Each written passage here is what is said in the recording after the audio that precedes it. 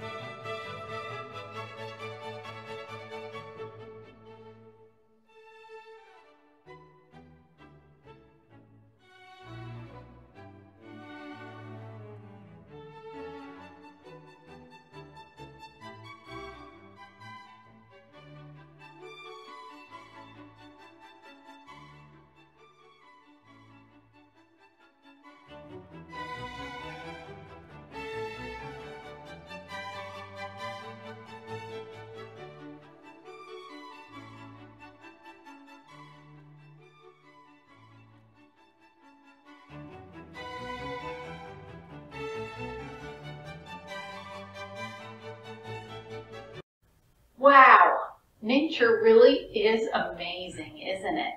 So how did that butterfly get out of the chrysalis? It wiggled, and it started to poke its arms and its wings out, and finally it flew.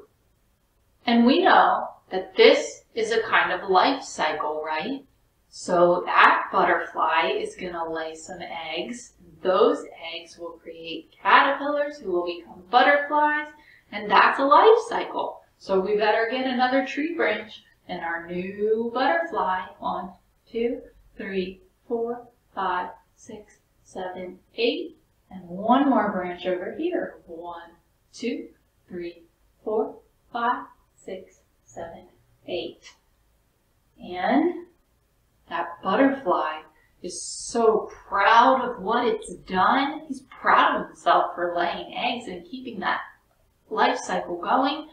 So he's going to flap his wings a little bit more, bigger, and finally he will take a bow.